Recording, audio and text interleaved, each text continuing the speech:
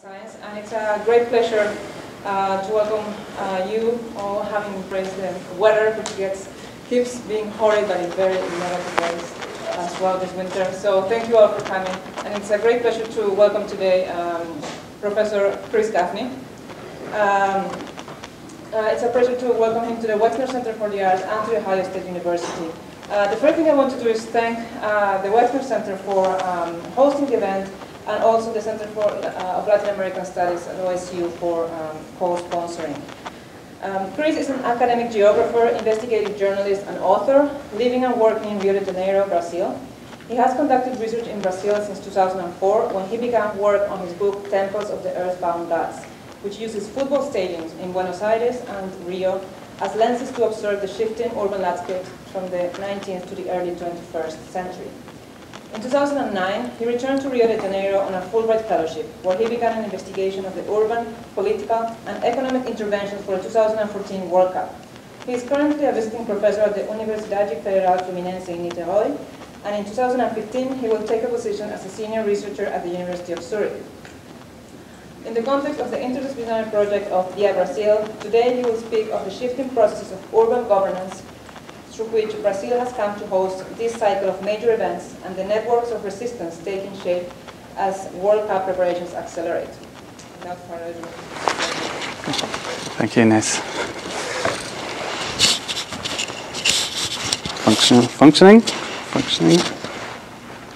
Sorry. Hello? Not working? Yeah. Now working? Yeah. Wait, oh, now it's working.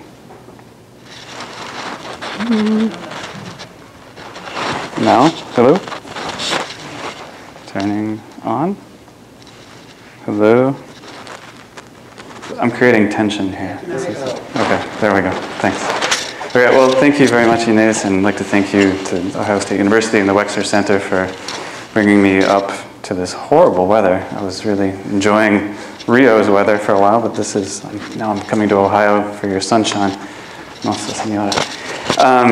But today I will be talking about my trajectory, both as an academic, as a football fan, as a researcher, and as an activist in Rio de Janeiro, and looking at using my own personal trajectory through these mega events to kind of explain what's going on, and really highlighting the social aspect of the protests that were going on last year and that are still ongoing, that will happen again this coming summer, and then looking finally at what the protests are a reaction to. And so that's basically the trajectory of the talk today. Just as a brief reminder that this is all, of course, historically and geographically contextualized. The shifting borders of Brazil are no longer much of an issue, but we're spreading the World Cup tournament around 12 cities that each have their particular historical context. And while it will be focusing explicitly on Rio de Janeiro, you should keep in mind that there's similar processes happening in 12 cities in Brazil right now as we prepare for the World Cup. Rio de Janeiro, we frequently just associate Rio with the Pão de Açúcar, the Zona Sul, the global image of Rio is a very limited one. But it's good to remember that Rio de Janeiro is a metropolitan area of up to 13.5 million people, where it depends on where you start measuring. It's a massive area, many times the size of the Manhattan metropolitan area, and so there's some dense parts, there's some non-dense parts. And the problematic conditions that we face with a metropolitan area of this size is that there's no metropolitan planning agency whatsoever. So there's no linkages between the various municipalities that connect the city. There is less than 30% sewage coverage in the city, and so the problems of urbanization of this kind in a water-rich environment are really problematic. These transportation problems that have been exacerbated by this lack of integrated planning have created a city which has the longest commutes in Brazil. Most people commute more than an hour and a half each way to work. And we, of course, in order to keep people quiet, we have developed over time the most violent police force in the world in terms of killing of civilian populations, and that's for the Rio de Janeiro state, typically from the Rio de Janeiro state military police. And so those are kind of the background conditions that would set a little bit of the stage for what I'll be talking about here. And as Inês mentioned, I had begun my research in Brazil actually in 2003, and from between 2004 and 2006 produced this book called Temples of the Earthbound Gods, which took 4 stadiums in the geographic core of Rio de Janeiro and analyzed the transformations in the urban landscape using these stadiums as lenses to look at social, economic, and political change. I left Rio de Janeiro in 2004. I went back in 2006, but right on the eve of the Pan American Games. So Rio had initially bid for the Olympics in 2004. They also bid for the 2012 Olympics and failed at both times. But since then has entered into an almost unprecedented string of mega events that are being hosted in the city, starting with the 2007 Pan American Games, the 2011 World Military Games, the Rio Mais 20 Environmental Conference, the 2013 Confederations Cup, followed by the Pope's visit, followed by the World Cup, followed by the Olympics. And so we've got a decade of mega events in Rio de Janeiro that I'm going to try to work a little bit through. But it's good to remember that at each one of these events, we come to a critical stage where we have a concentration of security, we have a concentration of visitors, we really stress out our urban systems with each progressive mega event. And in each one of these, we've seen a lot of these systems break, we've seen the police forces be multiplied and act with extreme violence and a lot of human rights violations.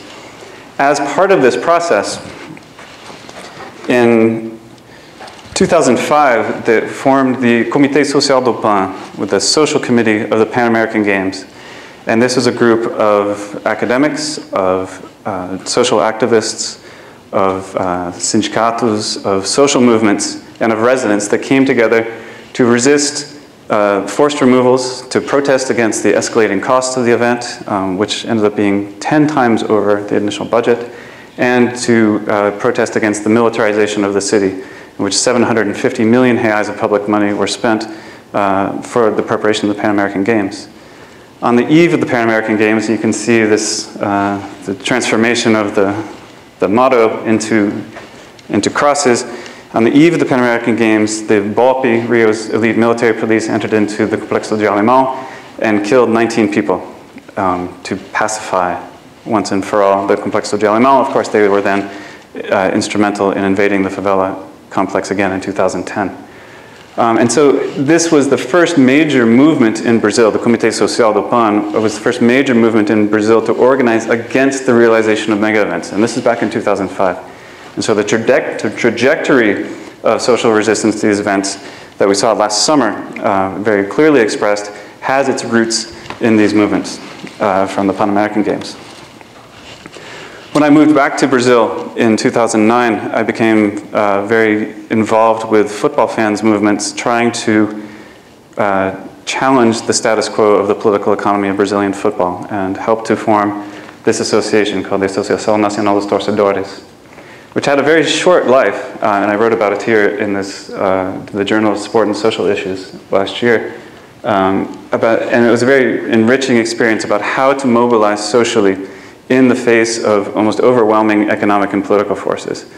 We were basically looking to end the influence of the O Globo television network in football, to have more transparency in the Brazilian Football Confederation, and we're successful in helping to raise public awareness that ended up with the resigning with Ricardo Teixeira, who was the then president of the Brazilian Football Federation, resigned as a result of a lot of the protests that the ANT was able to bring to public consciousness.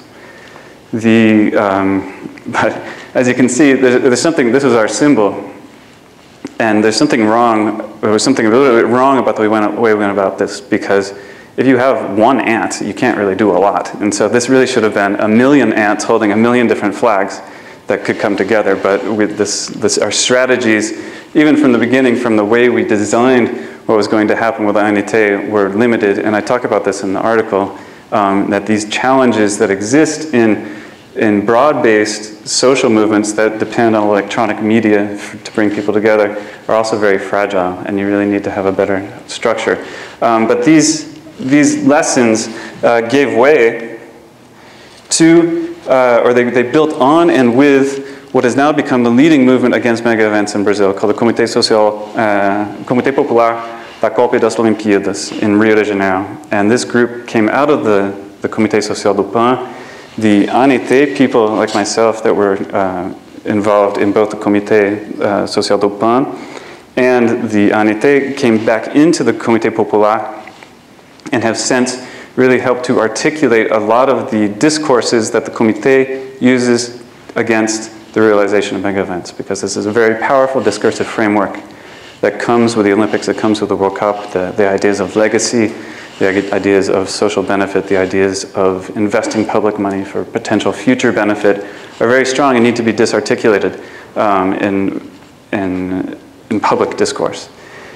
And the Comitê Popular has two basic things that they're looking to do. They're looking to end forced removals in the city for transportation projects, for mega event related projects, forced removals primarily of lower income communities of favelas, and for the non-privatization of public facilities and public space, in particular the Maracanã. And this is currently the most active group in Brazil.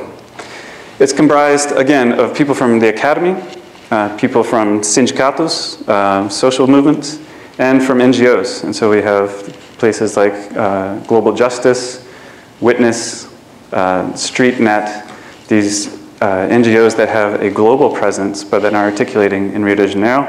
And the Comitê Social do PAN, the Comitê Popular da Copa, is actually what we call a space of articulation. It doesn't actually have a legal identity, but is more of a place where all these different interests can come together and articulate a common message. And we've tried to be very direct and very simple about what we want to do, and that's to limit, to eliminate forced removals and to return public works to public hands. One of the ways in which we do this is through a combination with, as I mentioned, with the academy. And this is the important role that I think I've played and others have played, is that we had a very large-scale research project at the Universidade Federal do Rio de Janeiro, in the planning department there, where we had 9 research groups researching 12 World Cup cities for 3 years along these 5 lines of research. And each one of these lines of research was then connected with the Comitê Popular of all those cities. And so there are 12 World Cup host cities, there are 12 Comitês Populares. And each one of those Comitês Populares had a connection with the research that we were doing at UFRJ. And so the academics were feeding into the social movements that were then collaborating to produce documents that characterized human rights violations. And sorry, this is a little bit fuzzy. It's called Mega Eventos Violações dos Direitos Humanos no Rio de Janeiro. Mega events and human rights violations in Rio de Janeiro.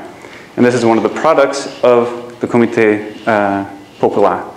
This goes out to journalists, this goes out to the UN, this goes out to the International Olympic Committee, this goes to FIFA, it goes to citizens to raise awareness about what's going on as we prepare for these big events.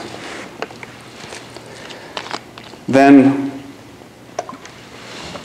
at the national level, we have what's called the Articulação Nacional dos Comitês Populares, ANCOP, the national articulation of popular committees that brings together all 12 popular committees to elaborate national strategies for resistance. And one of the results of this is a national dossier of human rights violations. That, again, goes to the UN, it goes to the Olympic Committee, it goes to FIFA, it goes to journalists, it goes as far and wide as we can spread it, and it's available on the websites for download. The National Committee on COP, as you can see here at the bottom, is very keen to use social media to get their message across. Brazil is the #2 user of Twitter in the world after the United States in terms of numbers of Twitter users, with 1/3 of the population.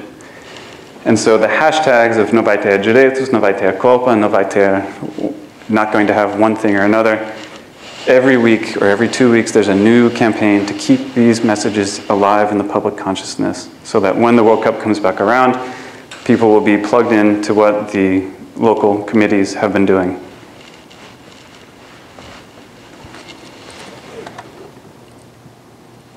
And this is what it looks like.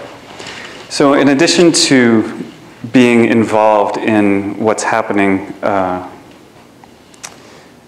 in the social media and articulating the academic message with social movements, the strategy is to go out on the streets and bring this message to the places that are being privatized. And so this is an anti-privatization movement at the Maracanã right before a game. And so there's Maraca para quem, who is the Maracanã for, no to privatization, and remoções.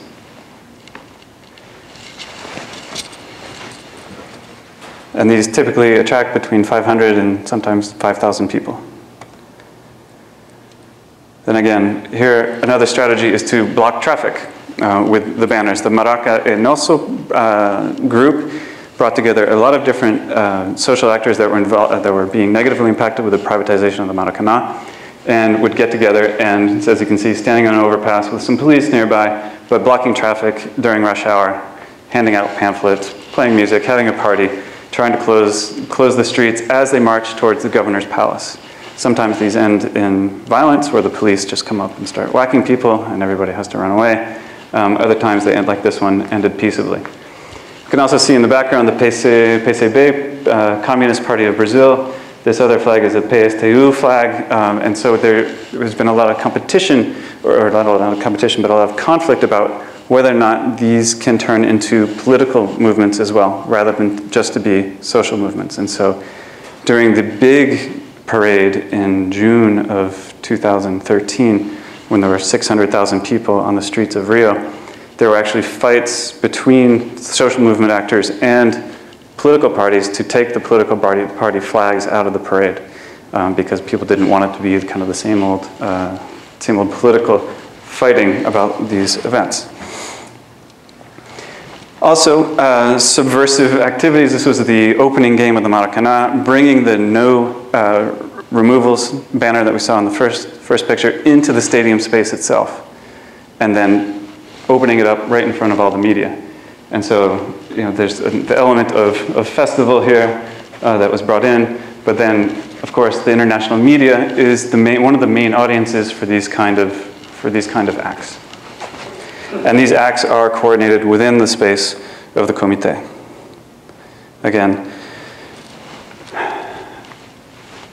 political actors, this flag, nada deve parecer impossível de mudar, was one of the campaign slogan of Marcelo Freixo for the city mayor, for the mayor, of course, the mayor's the city. But he has bands and a lot of social movements that support his candidacy, and he funds some of these parades through his political office. So that's what it looks like when it's peaceable. This is what it looks like when it's kind of the Black October of Munich 1972. This on the bottom right is an indigenous activist. This was the Museu do Índio at the site of the Maracanã that was threatened with demolition, and was the people that had been settled there or had occupied this space for the previous 6 years were forcibly removed by shock troops. And so it has this, at one side, it has this ludic element, this carnivalesque, this social movement, this positive energy about the resistance. It then also has this very hard edge to it, with very violent resistance at times and equally violent reactions on the part of the police, which I'll show you now.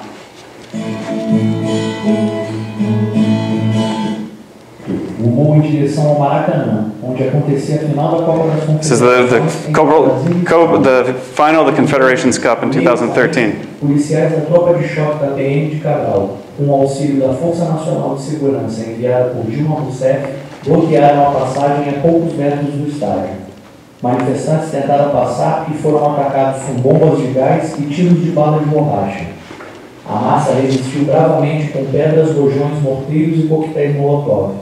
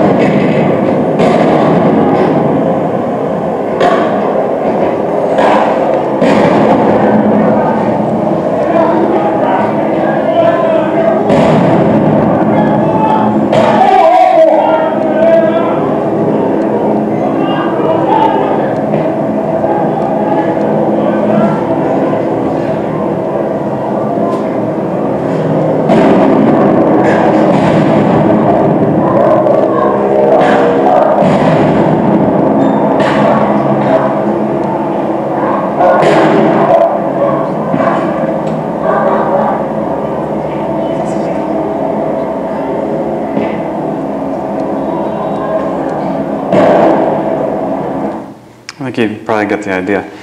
I was there that day, and and many other days during the Confederations Cup. This was a typical scene where you have a lot of protesters. They're called black blocs, will come in and start some aggression against the police. Sometimes the police are infiltrated amongst the protesters to start violence that will justify the police reaction. And you can see that those guns they're firing are not live bullets, but rubber bullets. And so they're firing rubber bullets into retreating civilian population, launching these tear gas. They've launched so much tear gas during the Confederations Cup, they ran out and started buying tear gas that was twice the legal strength. They also started buying bombs, the percussion grenades that were twice the legal strength that the company that manufactures them would only export to Angola before. And so there's really been an increase in the police violence against protesting in Brazil. And we saw this very clearly last year, and it will probably be doubled down again for the World Cup in just a few months. And so this is one of the major concerns of the social movements, is how do we interact with these situations. On this day at the Confederations Cup final, there was a relatively peaceful protest organized by the Comité Popular in the morning, and then a protest in the afternoon that was looking for direct confrontation with the police, and that's what they got.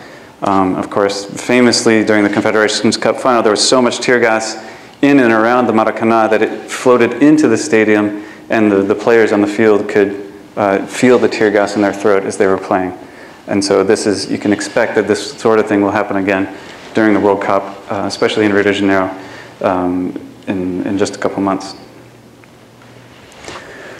Right, and so looking at and remembering the larger urban context of the metropolitan area, this is the map for the Olympics. And so it's a very limited vision of what the city is. 4 zones that are being primed for development, and relatively limited urban interventions. Here we can see these orange lines are existing roads, and there's one dotted line that was a new BRT system, and a metro line that would have come down to the Barra de Tijuca region. We'll see in a second that these projects have been altered and expanded to create a new kind of dynamic in the city.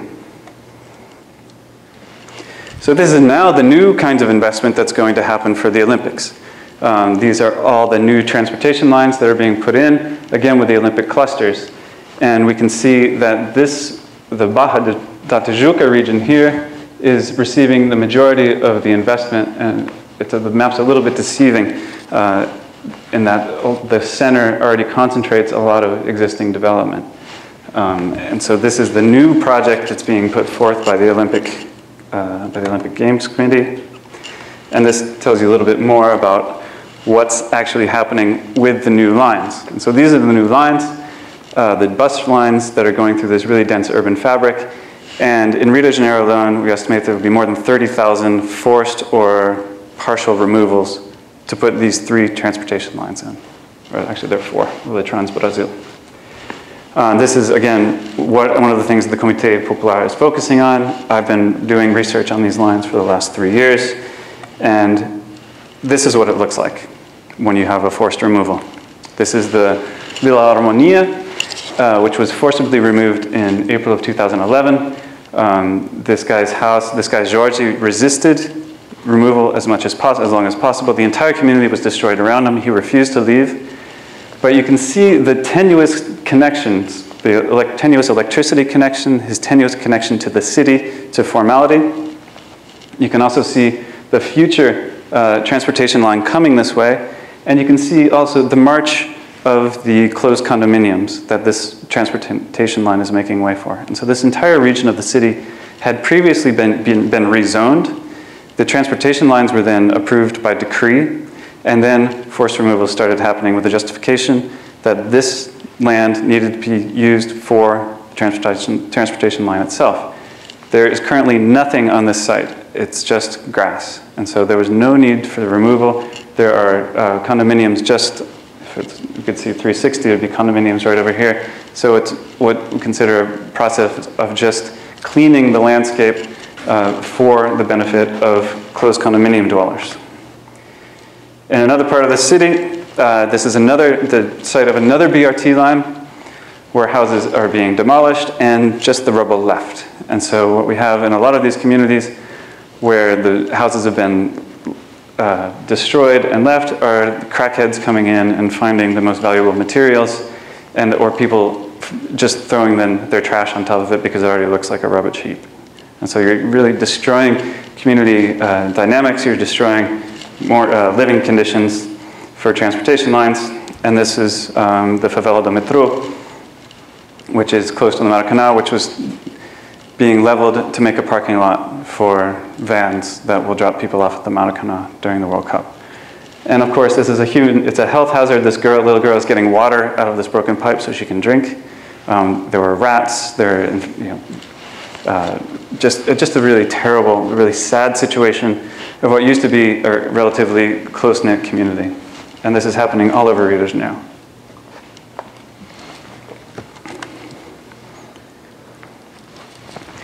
And so we can look at this as a political project more than a transportation project. And so what we're seeing, we're calling it a paulistinização da pobreza, meaning that in Rio de Janeiro, we've always had rich and poor living fairly close together, especially in the wealthier parts of town. Not so true in Sao Paulo, where you have a very wealthy core and very poor peripheries. And so in Rio, we're pushing the poor out to the periphery. These colors here indicate Human Development Index, which of course is a problematic characterization of wealth and well-being, but it does give indices of how much money people make and where they make it. And so the darker areas are the higher Human Development Index, and the lighter, the less developed. And so the far west of the city is the less developed. These dots, the MCNV dots, are Minha Casa Minha Vida, which is the federal-sponsored housing project. And so the cheaper land is, of course, in the west, where the development is lower. And so the government is sending people to the far west. They're settling the poor in the west of the city, where you have indices of jobs. So AP 1, 2, 3, 4, 5, you have here on this line the jobs and the population percentage. And so in AP 5, which is where most of the people are being settled, there are 6.98% of the formal jobs in the city of Rio de Janeiro. And so people are being moved to where there's no work. In AP 1 and 2, which is the center and the Zona Sul, combined between them, they have about 60-something% of the formal jobs in the city. So where you have jobs, you would like to live. So everybody would like to live as close to work as possible, especially in a metropolitan area that has the longest commutes in the country. And so what we see is a pushing out of people from the wealthy Zona Sul, where the jobs are, to the west. And what does this look like? It looks like this. So these are the favelas that have been removed in the city in the last 5 years. And then the yellow are the places where they've been resettled into Minha Casa Minha Vida housing projects. And so there's a clear tendency from the east and the wealthy and the developed part of town to the west and the poor and the isolated part of town where there are very few jobs. Are you open to questions during your presentation? You want to wait? I prefer to wait to the end, if you don't mind. Thank you. I can always come back to these slides as well. And so that's transportation. And I have an article coming about that housing situation and the transportation very soon that I can make available. The other key element of the project is security. And we've seen just this last week the pacification, quote unquote, of the Maré favela. And I'll show you a picture in a second. But we have, the security project is driven by a state-led initiative by the military police called pacification, UPP, Unidade Policial Pacificadora. And there are now 40 or so units, and as you can see, almost all of them are inside the Olympic development rings. Those that are not inside the Olympic development rings are on Olympic transportation lines. Again, what does this pacification look like? It's led by BOPI, which is the elite urban fighting force of Rio's troops. This is their symbol, the skull with a dagger through the skull and 2 crossed pistols behind. There was a great photo, I wish I'd included it the other day, that said, preparing, the path is cleared for peace. And it just had like 5 of these guys walking into a community. It's like, okay, well, peace is one thing. This is not peace. What it is really a counterinsurgency where you have, these are the community policemen that are patrolling all of the favelas in which the UPPs have been installed.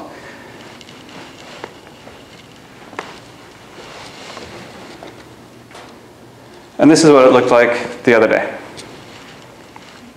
where the national military, the national naval force were called in, 14,000 troops to occupy a community of 110,000 people.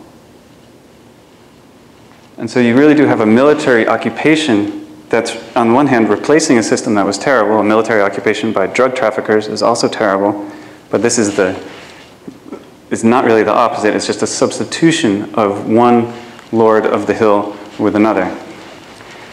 And what we've seen as a result are a lot of collateral effects. We've seen gentrification in a lot of the favelas, in the Zona Sul, especially in Copacabana and Ipanema, where we've had, where you remove the barriers to capital accumulation, which were the drug traffickers, and you basically allow for a rent gap to establish itself. Because there's a social gap, as well as social preconception of the middle classes really don't want to go into favelas because they're stigmatized. A lot of foreigners are coming in, and a lot of foreign capital are coming in. Foreign capital is coming into favelas and establishing boutique hotels, new restaurants, building apartments and such. We have seen a dramatic decrease in homicides in UPP favelas.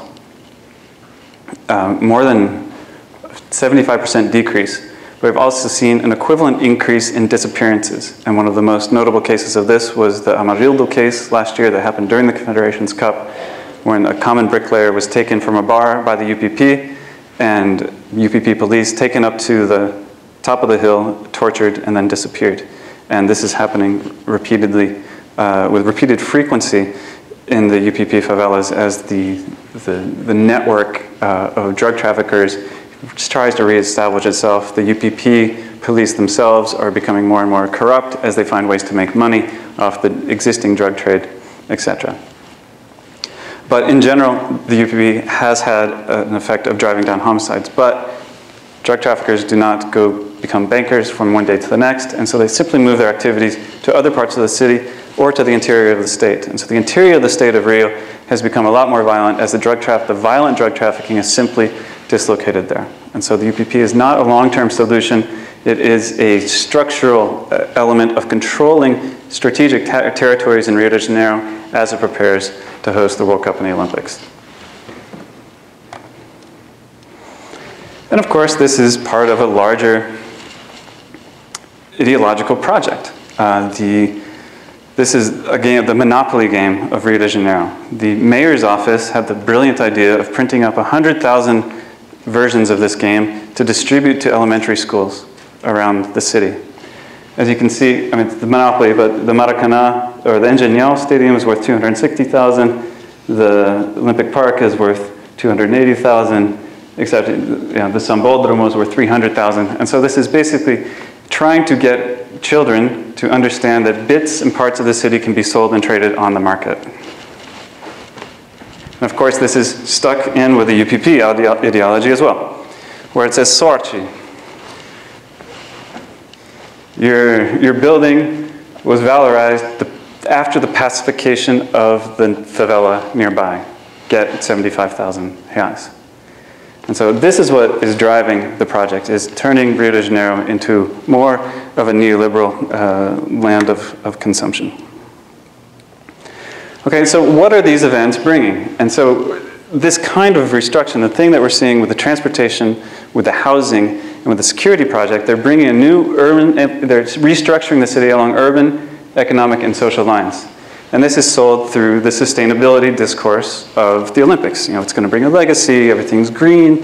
The Maracanã is now LEED certified, which means that we recycle the water and we have solar panels and all the good stuff that LEED brings you. But of course, it's really a laboratory for all these different kinds of projects. And the Olympic project is one of them. This is the site of the Olympic Park. It looks all very green, although it has some kind of strange spermatozoa thing coming down the middle of it. I'm not sure what that's about. Social reproduction, perhaps. And in the top left corner, you can see the Velódromo. And I was actually on the team that helped to design this project for a little while. And their initial plan was just to wipe the Velódromo off the map. But I managed to have a little bit of influence with them to try to keep it and to urbanize it over time, and using the structures and the people there that could then perhaps work in this new urban model. The idea is to have, over the long term, all right, well, but of course, now, and the Velódromo had been threatened with removal for at least 20 years by the current mayor, who used to be the mayor of the region. I just took this the other day, that the mayor's office is going in and paying people and dissimulating and trying to disarticulate the movement, the very strong movement or strong community that the Velódromo has. And this person accepted $1 million reais for their house. As soon as they signed the paper, 10 minutes later the bulldozer was there, eliminated the house. And in the background, you can see the Olympic Park being constructed. And so this is hugely valuable land on which a very poor community sits and has been sitting for 45 years. And most of the people have title to their land. The idea is to settle the gentry. And so this is gentrification. This is gentrifying the landscape so the gentry can go there. And so the Olympic project in 2030 will be a closed condominium complex, accessible by car. And of course, the idea of the government is not to have the Velódromo in the top left corner. It's to have more buildings of the same kind.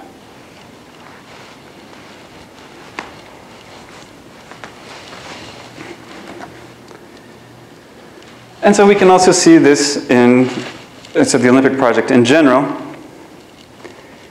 is going to look like this. This is the future Olympic Village, which will be 36 25-story closed condominium buildings. This is a mock-up that didn't have all the buildings on there, with a 2.33 billion real government subsidy that goes to two of Brazil's biggest civil construction firms.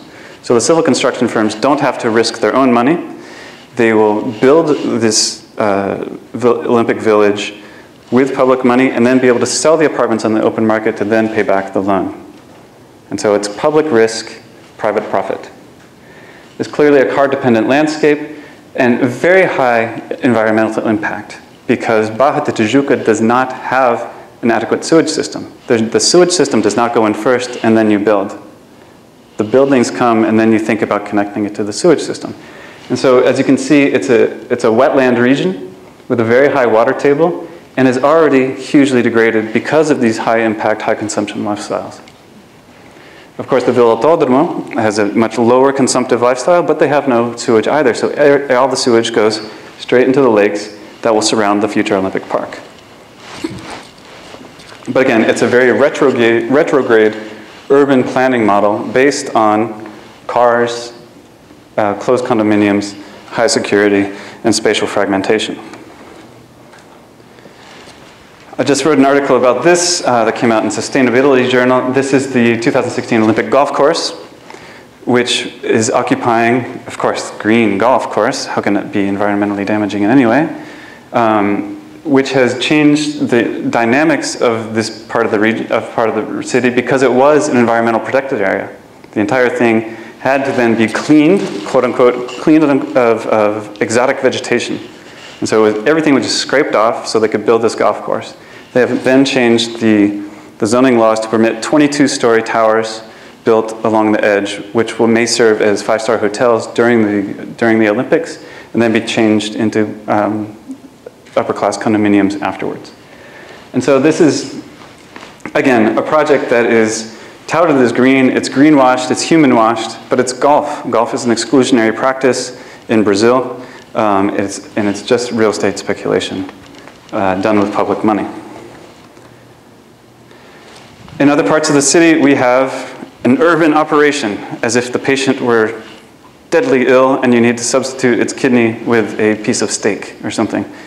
This is the Porto Maravilha project, which you can see that the zoning has been changed. These are the buildings of the future ghosting into reality. The zoning laws have been changed to allow 50-story buildings. These have been sold, the real estate has been bought, or it's been given to a private consortium through decree.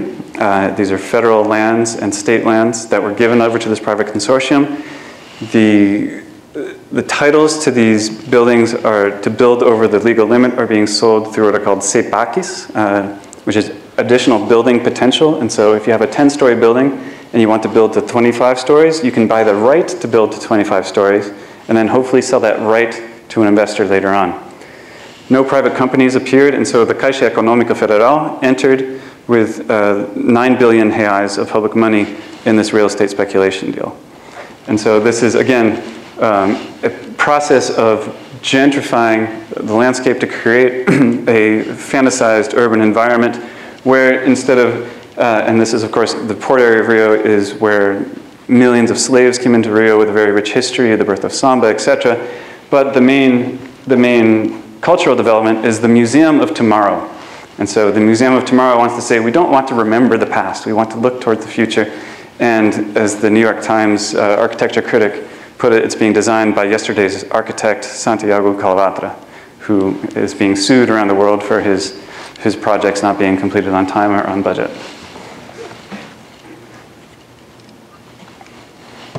Again, this is the Porto Olímpico project, which may now have some Trump towers. But again, this negative urbanism, exclusionary, fragmented, very kind of Los Angeles 1980s look about it. And so in general, we can say that these mega events in Brazil, and this is what the social movements are calling into question, they're installing these regimes of exception in which we have the accumulation and concentration of capital, consolidation of power, the radical militarization of urban space, criminalization of poverty. Informality is excluded from the World Cup and the Olympics. In most ways, a lot of the what are called camelódromos, the street vendors, markets in Rio have been burned down, or the informal vendors are being persecuted, and a general commodification of culture, especially of beach culture, football culture, samba culture, to sell the city on a global market. With these mega events, the coalitions and actors work in conjunction to transfer public wealth to private interests through a number of these mechanisms. One, these discursive structures of development, the moral pillars of Olympism. They justify these events. We have the construction of these extra legal authorities, such as the Empresa Municipal Olímpica at the city level. We have the Autoridade Público Olímpico at the national level. We have the local organizing committees, and none of these have any democratic channels in them whatsoever. And then after the event, they disappear. And for me, this is a process of what Harvey calls accumulation by dispossession. So you take from the residents to give to others. And one of the ways you do this is by decreeing holidays, by appropriating territory, by dislocating people, by taking public money and putting it in the control of private interests. And of course, this is, all these ideas kind of link back to what Naomi Klein has described as shock and awe theory, the disaster capitalism, where a mega event could be compared to the invasion of a country where instead of bombing people, you actually traumatize them with festa, with festival. And so you party them into distraction, you construct a parallel government. By the time they wake up, a new suite of laws have been introduced, the event is realized, and then the parallel government disappears, and you have no one to complain to. Similar to the way the US shock and awed Iraq, put in the coalition provisional authority, changed the laws, disappeared, and you have a new constitution. And this, of course, is not just Rio. These are learning processes all around the globe. The similar things happen in London. Similar things happen in Vancouver. Similar things will happen in Tokyo for the Olympics anyway. And the social movements have a very important role in contesting these processes, because these are the people that are getting articulated upon. And so you have an existing framework of social actors that live and breathe and work and produce the space of the city, and that reality is being transformed in a very combative in a very authoritarian and a very aggressive way. And so the long history of this in Rio de Janeiro is now coming not to its fruition nor its end, but these periodic climaxes. And so we saw the climax last summer during the Confederations Cup. We will see another one in the in a few months. And then in the Olympics, we might see an even larger one as the empty promises of these events really start to have ever more negative effects on what people, and how people can live in their cities. And so the main element of the questioning of the social movements is culpa para quem? Who's benefiting with this World Cup?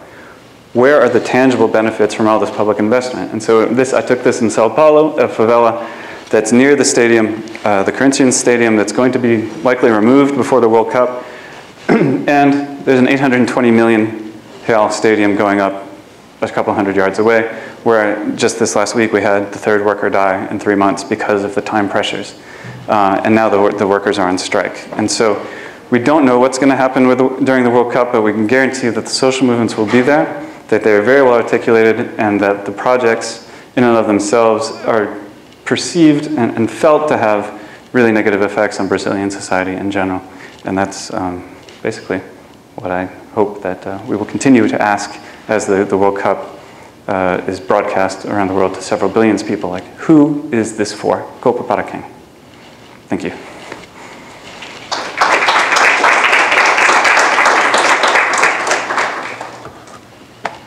Questions? So the transportation system, is that a private enterprise? Yes, all transportation in Rio has been privatized.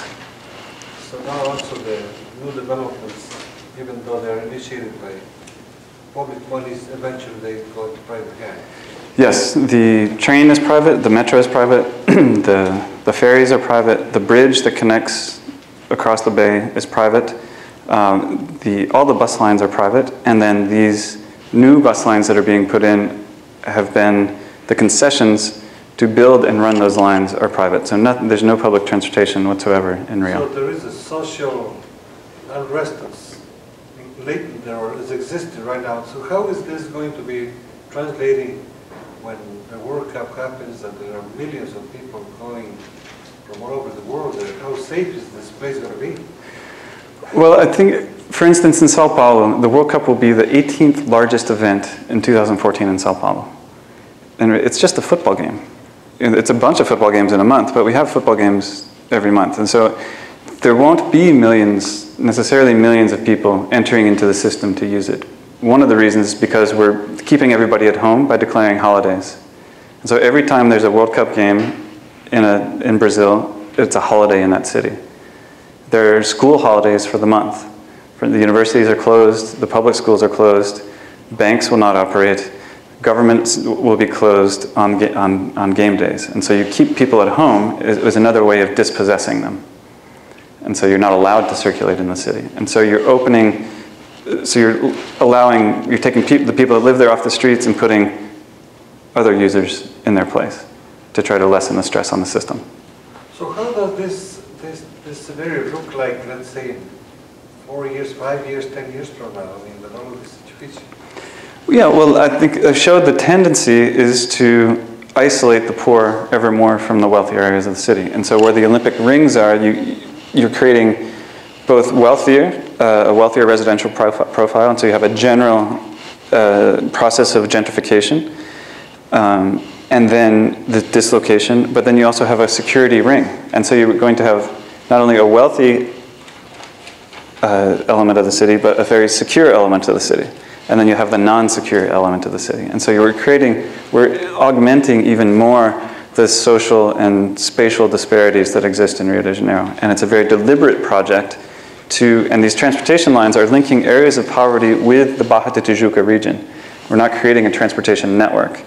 And so you're basically funneling the poor to a wealthy part of the city to work as cheap labor, because there's also not a lot of jobs and there's not formal employment in that part of the city. And so this is the geopolitical project of the city, is to consolidate that power and to make as much money as possible in the shortest time frame. Yes? With all this privatization, is there any price controls, like the $20 bus rides during the event? Do they know what? There has been some attempt to control the prices on hotels, but I think a daily rate in Rio for the World Cup is around $450, and so that's control. But transportation is going to be the same deal? Yeah, private transportation will increase, but you can't just put the metro prices up to $10. And so the metro is it's gone up. It's about $3.80 now, which again, to translate to dollars doesn't really make sense because you make your money in local currency, and so it's nearly $4 to take the metro. In relative terms, it's $3 for a bus, or R$3 for a bus. And so those things won't increase, but taxis will increase their fares because people won't know. Yeah, there's not a lot of control. And this is one of the problems, is that there's also no rent control. And so in favelas where there's typically a high rate of home ownership, the rents are more stable because people are not leaving because of these rent pressures. But in places that have more transient population, you can charge ever more rent. And so everybody in Rio de Janeiro who has an extra room is renting it out for $150, $250 a day. I'm doing it too. I mean, that's just, I have journalists coming in that are willing to pay or able to pay $200 a day to stay in my extra room. And that's just, it's what we call it, it's opportunismo contra oportunidade. And so everybody's using this as an opportunist and not as an opportunity. And that's generally the attitude of Brazilians towards the World Cup. And I think people see that coming from the top down, that the government, that the PT is using this to enrich themselves, and that their friends in business are using it to enrich themselves, and so everybody else should also do the same. Where are the gangs kind of taking sides in all of this? I know there's like a lot of gang violence and gang counter gang. Are they kind of joining the anti-mega event, and I heard rumors about police tying them off to like calm down for these mega events? Yeah, I think this is one of the big questions. They haven't entered formally into the political dispute about the mega events. And I do think that something like the Comando Vermelho, at least in Rio, they're not political actors, and they're not as organized as we think they are. And they're certainly not very conscious of the political role that they could have, because they're typically very uneducated, very young, very limited. They're very limited even to their knowledge of the city. They know where they live, they know their little, how the gang works, but I don't know that they have a real idea about how to circulate in the larger city. If they did, they could stop the event. And there is a certain sort of certain collusion between the military police and the drug trafficking gangs, but that makes the military police just another gang. And in the whole western half of the city of Rio is dominated by militias, which are off-duty cops, firemen, and civil servants that have pushed out drug traffickers and taken control of favelas. And they have the explicit approval of the mayor to do so, because it makes his job of policing that large region of the city that much easier. And so the drug gangs are not really major players in the articulation, but they're being kicked out of their territories in order to guarantee the circulation of tourists and money and FIFA and everybody for the event. And that's why you see the concentration within those 4 Olympic rings. Most Olympics have a cultural component along with it, either a cultural Olympiad or an arts festival. What impacts do you foresee, or what impacts have you seen with regard to that? We haven't seen any development for the Olympics in that regard whatsoever, and nothing for the World Cup. There's been a few development projects here and there where FIFA's plopped down and stuck their flag in the ground and said, okay, well, here's $100,000 for a field. But the Olympics haven't even released a full budget yet, and so I don't think they're really worried about the cultural element. There might be something tacked on to the end, but I don't envision that there will be any long-term repercussions of any cultural investment for the Olympics, unfortunately. You mentioned the mega event and violation of human rights book. Where could we find that? Yeah, that's on the Comité. I'll go back to that slide. I think I had the website up there. if you search Comité Popular Rio, just in case you forgot what I talked about. Come on. Oh my gosh. Sorry.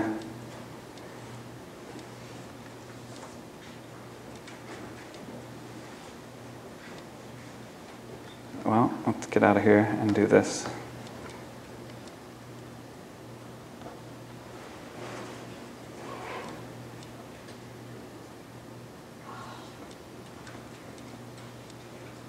There we go. That's the website right there.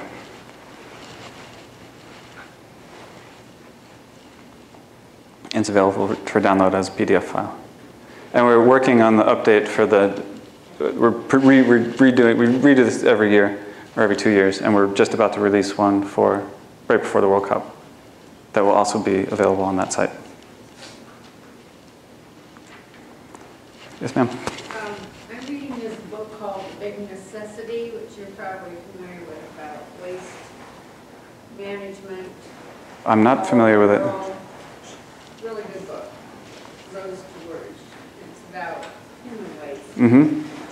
I was in Rio in the summer of 2012, and we drove from the airport across that bridge you mentioned, across that big lagoon, and all I can say is it seems that that's already being used as a sewer deposit. Yeah. And our taxi driver assured us we would be through it in just a few minutes. We wouldn't have to smell it anymore on the other side. But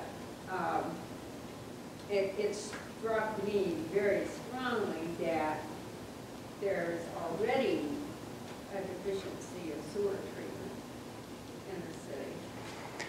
Yeah, it's a really big problem, and especially for the Olympics, which wants to have sailing and windsurfing competitions in the bay.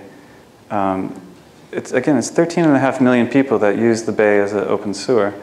And this has a long story going back to the ECHO 92 conference, the first UN conference in Rio. Following that conference, the state government received a $2 billion loan from the World Bank to build sewage treatment plants, to build 5 sewage treatment plants around the bay. They built them, but no one gave them any money to plug anything into it, and so they don't work. And so then after the 2012 conference, they got another $1 billion from the World Bank to build sewage treatment plants again, but nothing's being done. And so what they have done with that money is to get 10 boats that go out every day with big nets and scoop up trash. And that's it. And so we don't have, we have some small projects being done. In Ipanema, there's a project, they have this innovative little robot that they put into sewage pipes that goes up to see if, to take pictures to see if buildings are connected or not, and frequently they're not. But then they just get a fine, and it's frequently the fine is much less than actually connecting the thing. And so all of these big towers in Baja Tijuca are just throwing their human waste directly into the waterways. And this is, again, millions of people with no real solution in sight. And that smell that you had, that's just typical. And that's how I know I'm home. And I get the, ooh. It's evolutionarily developed, according to this book, to detect sulfur dioxide and get away from it. Yeah, if you can. Yeah. And if you're 20 stories up, you can get away. But if you live in those communities, and those are communities right on that water, they just have never had the infrastructure. The state has never been present in any way. And this is a housing problem as well. So it's housing, it's transportation, it's labor, but it's also the ability of the state to go into these places and establish meaningful infrastructural projects that they are then there to maintain. And while they have some little projects here and there, in general, the state of Rio's environment is deplorable.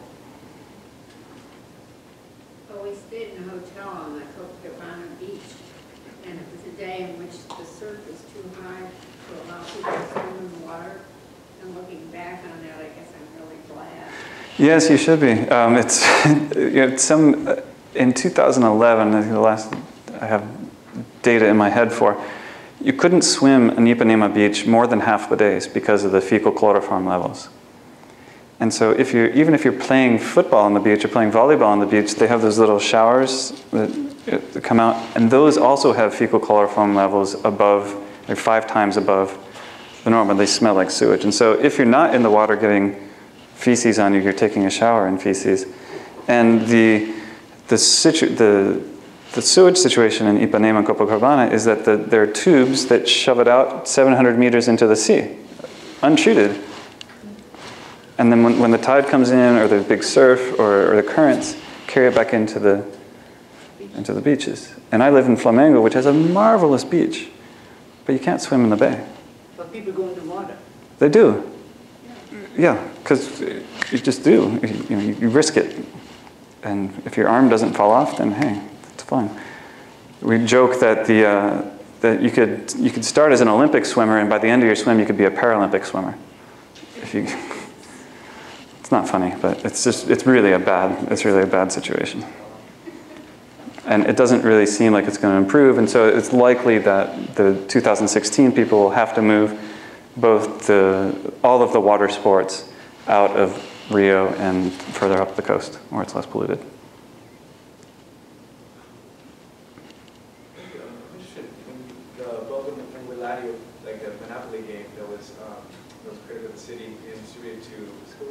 They didn't actually distribute it because there was such an uproar, but they did produce it. It didn't. The plan to do it, and they did print up 100,000 copies, but they didn't actually distribute it. Could you elaborate more on I guess the reasoning or logic behind that? Like, what did they want? Like, what message did they want to convey to, for example, school children, in ways like presenting the city? You know, like what was their logic or their reasoning? Well, the logic is that. What's wrong with it? What's wrong with thinking about things this way? This is the way it is. And so we should, instead of thinking communally, we should just think about how we can buy and trade and sell the city. And so we want this to be the reality. It is the reality for the mayor. It is the reality for the governor. It is reality for 2016. And these urban operations, the Olympics, are all justifications for real estate speculation. And so why not teach children the values of the people that are promoting these things? And for them, there's no conflict in this. They don't recognize it as an ideological project. For a lot of people, most people that protested against it, it's like, well, you can't teach elementary school kids to buy and sell their own city with each other, because then what's left? You should be teaching other values. For me, it's kind of striking a reverse moment, or kind of how many of these schools are going to live in communities that, being passive about simplified, like, oh, it's a great thing, you're lucky. It's kind of looking at the moment that everybody's kind of disturbing in a way. Yeah, and the idea is that valorization of real estate is always good, but it's not. This model of capitalism where growth is the only measure of progress has to be combated in some way. And so people that have seen their apartments valorized, the only way to really capitalize on that, literally, is to sell it. And then where do you go? If everything in your neighborhood has gone up, you're just going to move laterally and spend the same money you just made to get another apartment. Or you have to go to a poorer place. And so valorization creates gentrification. And unless you're willing to sell your place, you're not benefited, because all the commercial real estate also gets more expensive. And you're not necessarily making equivalently more money. And so if the commercial real estate increases, they have to pass on those costs through their products to you. And so valorization actually hurts you, because you have to pay more money for products and you end up paying more property tax. And the real estate market in Rio has increased across the city by 258% in the last 5 years. Of course, some places more than others. And in the pacified favelas, when they announced the pacification, boom, 200% real estate increase in pacified favelas, like Rocinha, Vidigal, Pavão, Pavãozinho. And so it's a very deliberate, pacification is a market-oriented product. And it is a product that's sold. It's sold through the media. It's actually financed by private companies. Eike Batista, Brazil's formerly richest man, was funding the UPP project at 20 million reais a year. Then he backed out. But it's also funded by the Light Company. It's funded by Sky TV. And so sometimes you have the Balpi going up the hill and planting. What they do is they plant the Rio state and the Brazilian flags. And frequently they have Sky TV going up right behind it and selling legal cable subscriptions. And so there's clearly a market ideology behind the UPP that has to do as much with reducing lethal violence in these communities as it does with opening them up as market opportunities. I have some friends that are speculating on this. I have, as a matter of fact, a couple of friends that sold their, or are selling their condominiums with the plans of buying them at a lower cost after the World Cup. They are saying, they're speculating that probably this bubble has to burst at some point, and there's going to be a collapse in real estate prices.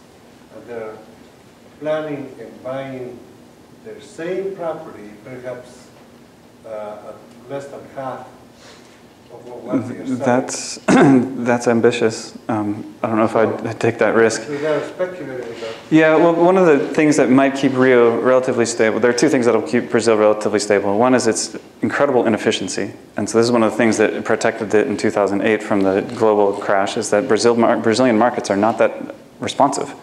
And so it takes a long time to destabilize Brazil because the banking system is inefficient. Secondly, is that Rio is the head of, is the center of Brazil's oil production industry. And so you have a lot of foreigners coming in with a lot of money to work in Brazil's oil fields. And so this will keep a lot of the real estate very high for at least as long as Petrobras is pumping oil. And it's, you know, kind of the media center of the country. And so, but there will be a crash. There will be a crash around 2017. Once the lights have gone off on the Olympics, it's going to be a pretty grim scene in Rio, I think. Yeah, another cities too. Yeah, but especially Rio, because the security situation is so tenuous with the UPP. And if there's a major sea change in the state governor's office, and they don't want to fund the UPP, which costs R$1 billion a year, just in salaries, R$1 billion for this UPP project, if they decide that they don't have as much money coming in and they want to start cutting it, or at least in certain areas, then the drug traffickers come back in. The drug traffickers will settle the accounts with the people that were collaborating with the UPPs and take back those territories. And we're already seeing this happen in a lot of favelas, especially Complexo do Alemão, Pavãozinho, Cantagalo, Rocinha, a lot of gunfights in the last month that shows kind of the frayed edges of this UPP project. Which comes in, as you see, like the tanks and the Marines and the Army come in and have a big media circus, which is as much about performing security for an international audience as it is really providing security for the people that live there. I think about a year ago or so, I read in a Globo or someplace like that, that one of the stadiums, there's two stadiums, and they're in Rio, Yeah. that the roof had collapsed partway through construction, and then they had to make a contract with another builder to put a new roof on, but part of the contract was that they can never be sued for any problems. Now, what has happened with that? Is that the other stadium, not Maracana? It was the Engenhão, and it reminds me of the exhibit here, the Gahimbara, with all the, you know, the things that are tying everything together. And so this is exactly what's happened with the Engenhão Stadium, which was built in 2007 for the Pan American Games, which had a cost per seat. It was the same stadium that was built in Lisbon for the 2004 Eurocopa. But the cost per seat was 3 times as much. And so it was built in 2007. In 2013, it was discovered that there were critical fissures in the roof structure, and it had to be closed for danger of the roof falling down on 40,000 fans. And so what they're doing is a Gahimbara. They're putting extra poles on the side and pulling the roof back so it stays up. And it's supposedly going to be open again for the Olympics, but it's been closed for the last year and a half, and there's no calendar for it to open. And of course, during this time, the person responsible for that work was the current mayor, who was then the State Secretary of Sport and Leisure, and of course takes no responsibility for it. because it was part of the Pan American Games. And so this is one of the things that's critical to remember, is that there's a development agency built to run the games, to build these infrastructures. And the people in there have no legal responsibility once the game's over, because that agency disappears. And so even though the current mayor was the state secretary responsible for that project, he has no legal responsibility because that agency has disappeared. And now he's in charge of issuing decrees for the World Cup and the Olympics. And on we go. A moment ago you were talking about the media, and I was wondering, how does mainstream media portray these social movements of Brazil, and how do you notice the differences between domestic versus international media? Are they buying into some of these media services? Yeah, it's a good question. And let's see, we take two examples. One is the occupation of the Complexo de Alemão, which happened in 2010. It was very much like one of our run-of-the-mill American invasions of a country, where you have pictures of the soldiers with all their different equipment. You have the tanks and how fast they can go, how many bullets a minute they can shoot, all the technical details of what's going in to pacify this community. And it was called the War for Rio. The international media were there, of course, in spades and their bulletproof vests and such, saying, using this as kind of this dramatic moment of occupation. The recent occupation of Maré was primarily covered by international journalists who were embedded with the military. So they're all running after the military with their cameras and playing cowboy with their bulletproof vests, even though not a shot was fired during the occupation. And the national media basically says, oh, look, we took the favela in 15 minutes without firing a shot. How tough are these traffickers? And so that's kind of this making the military police into these heroes that are fighting for liberty for Brazil's middle class, basically. Although they're actually acting in the service of Brazil's elites, much like the American military here. The social movements, when the protests began in Sao Paulo and in the south of Brazil relative to the Passe Livre movement, the media was fully against them. And then as the protests grew and grew and grew, the media started getting shot. And the military police made the huge mistake of shooting rubber bullets at journalists and knocking out a few eyeballs, hitting people on the forehead, and really wounding and going after journalists as if they were insurgents. And so after that moment, the media really flipped onto the side of the protests, which made them grow very quickly. And so once the media was saying, oh, these are not vandals, they're manifestantes, and so, but then as soon as the black blocs came in and started taking the legitimacy out of those movements, it all became, again, oh wait, maybe we went too far. Now the media switches to call people vandalos. And so the discursive frames of the national media vary basically in accordance with what's going to benefit the editor's line, which is maintaining government power, keeping banks functioning, etc. And so when the protests turned against public installations and against the banks, then the media started changing their tune as well. The international media had a very different perspective on this. And it's another, one of my roles in this has been to be really an articulator of the social movements with the international media. And so, I don't know of I think maybe El País is the only major newspaper in the world I haven't talked to in the last 2 years. And just because the guy is an old correspondent that lives somewhere in the hinterland of Brazil and doesn't actually interview anybody anymore. But the role of academics in this is to be, especially in the international media, is to get the discursive frames straight for the international media to then report. What was the name of that other stadium with the bad roof? It's the Engenhão. It's the Olympic Stadium. It's called the Estádio Olímpico João Havelange, which is a name I swore to myself I would never pronounce in public. I'm sorry. This is the former president of FIFA, who was João Havelange, who has been defrocked, basically, from both his honorary position as FIFA president and a member of the IOC as he enters into his 95th year. But I just wanted to make sure I didn't get tickets. oh yeah, no, you can't because there's nothing happening there. Yes. I have a question. So you talked about like these things that they're promising to be ready for the World Cup and the Olympics and sort of things. And I was in South Africa in 2010, and there were all these little projects around the city that they were like, oh, this train was supposed to have been finished, but it wasn't, or this bus line was finished. So at the very, very last minute, they have all of these kind of separate, alternative, like Plan B things. Okay, well, we can't take the bus, so you're going to take this shuttle service, and it's $10, whatever. So we just kind of went along with it. But I guess in Brazil, is the government or the media like saying, I mean, do they have Plan Bs for any of these things? I mean, if you've got stadiums that have roofs coming down, I mean, that's a pretty big problem where you're going to play the games. Yeah, I don't know that. Yeah, I don't know that there was a Plan A. So we might have started with Plan B, and we might be going to Plan G by the time we get to the World Cup. Most of the stadiums in the cities are centrally located, and so access is not too much of a problem. The major problem will be with internal flights. One of the reasons is that the Brazilian Air Force just issued a decree saying that there can't be any flight within a 4 nautical mile radius of a stadium within a 7-hour window of a game.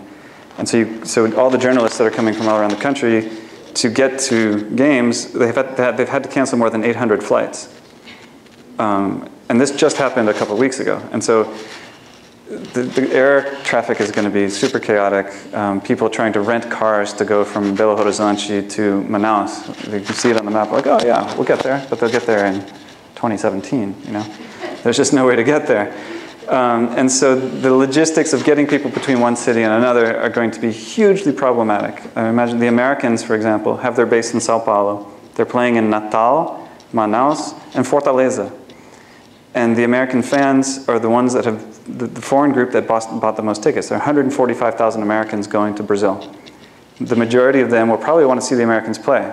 And so how do you get, say, 30,000 Americans from Natal to Manaus in a day?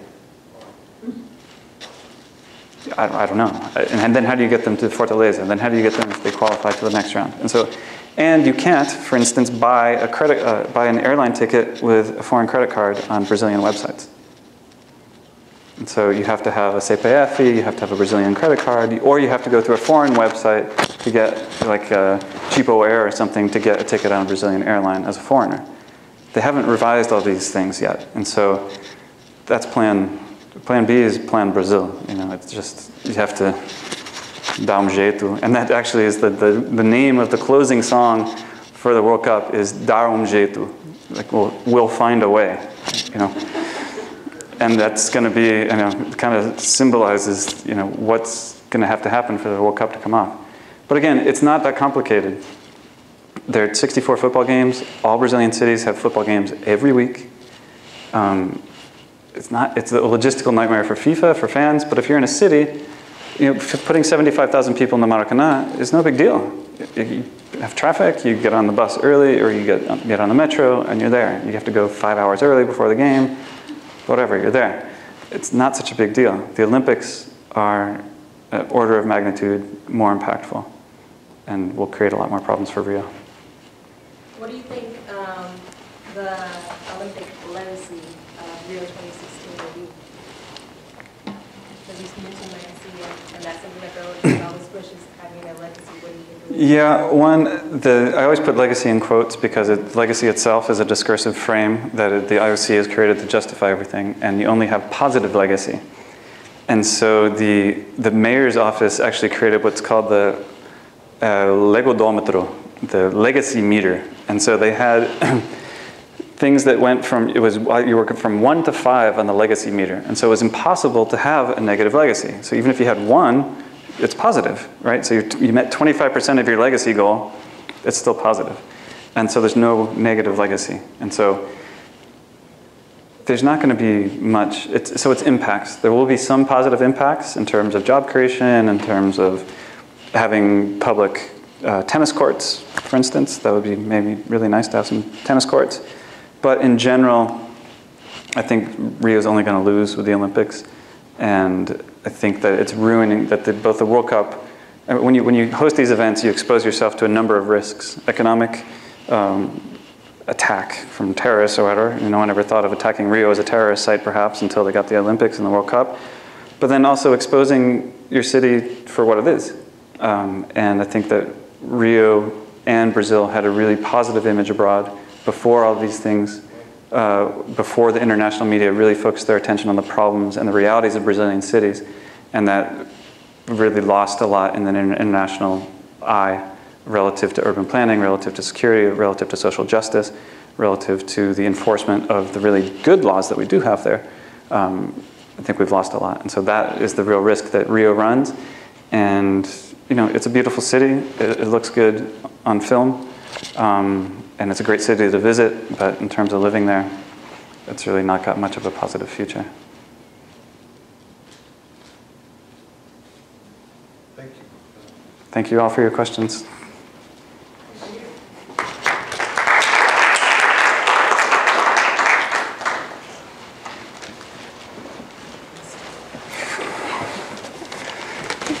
Good job.